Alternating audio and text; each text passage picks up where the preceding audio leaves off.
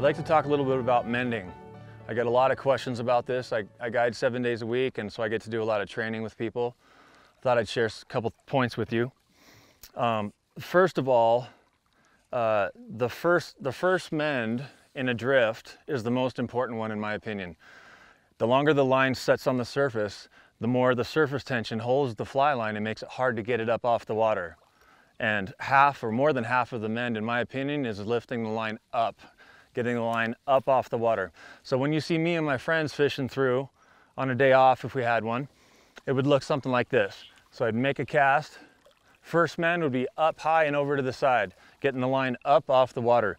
After that initial mend, my secondary and third mends are going to look more like this, a simple lift and set. Now I have extra slack. I can either strip that up or leave it to let my flies drift a little further. Again, cast, big mend.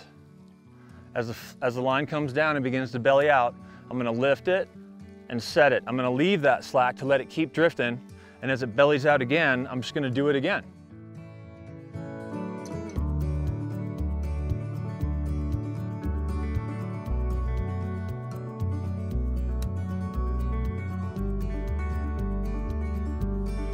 Really subtle eat. Totally, gosh. You must have just sipped that little dropper down there, huh? Sipped it. Yeah, if that was on the surface, it'd have been a sip. Come here, little sipper. Little cutty. Sir sips a lot. Let me get my hand wet. We care about our wild fish here.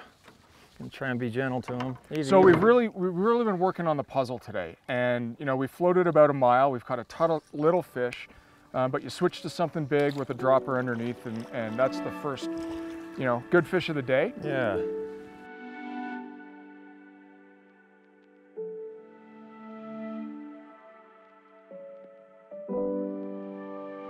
This video is made possible by Fish USA, America's fly shop. Visit us today at fishusa.com.